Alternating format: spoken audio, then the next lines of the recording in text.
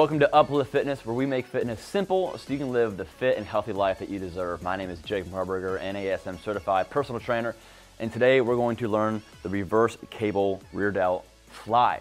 So this is an awesome exercise to combat what we all deal with, which is going to be a forward head, bad postural system. So we all have everything in front of us in our daily lives, and so we want to focus on things behind us so that we can have a great posture. So the setup is very simple. Get both sides of the pulley system at a level place, typically about right at your chin or neck level.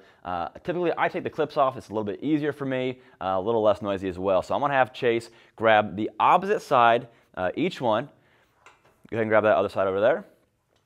And he's going to bring his hands out in front of him. Now, there's three parts of your shoulder. You have your front, your lateral, and your rear delt, and we're focusing on the rear delt. So he's going to bring his hands out in front of him, and controlled, he's going to pull his hands apart.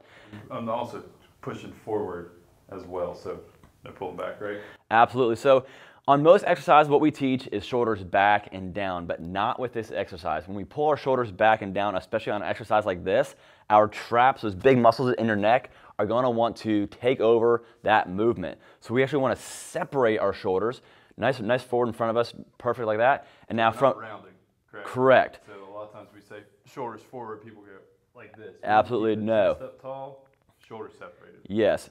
Nice tall chest, shoulder separated. Now from this movement, you're going to pull your hands apart. And you'll notice very quick that you can't do a lot of weight on this exercise. You don't need to. The rear delt is a small muscle. And so you're going to pull your hands apart. You don't want to overextend all the way back. There's no point in that. Just come out right to your sides, pulling controlled movement, not letting your traps take over. These look great. And again, it's the same thing, that you don't let your confidence overtake the movement, throwing out a bunch of weight, trying to, swing it around. That's just ridiculous, and we don't need to do that to get a great workout. So if you want to know how this exercise fits into your workout, click the button below or head to upliftfitnessohio.com and download your free workout plans made by personal trainers just like us, so you can have a confident and effective workout.